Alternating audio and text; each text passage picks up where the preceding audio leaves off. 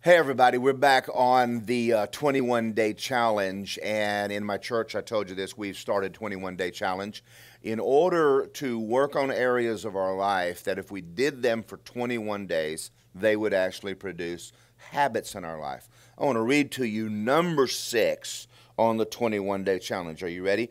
Do something nice for someone every single day. Listen to these I wrote down. Drop a note to someone you appreciate. Email a thank you note to someone for something they did for you.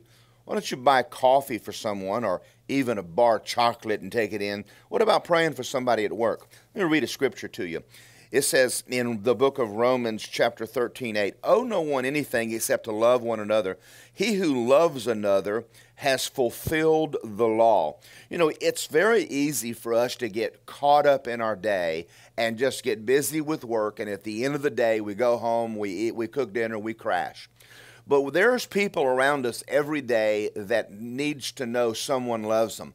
Why don't you pick out somebody today and do something for them? Now, you know as well as I do, you enjoy getting cards in the mail, especially when it has a little bit of money in it.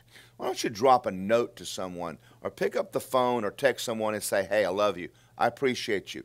For the next 21 days, find something to do. Remember the story of the Good Samaritan? Stopped what he was doing, helped a guy out, changed his life.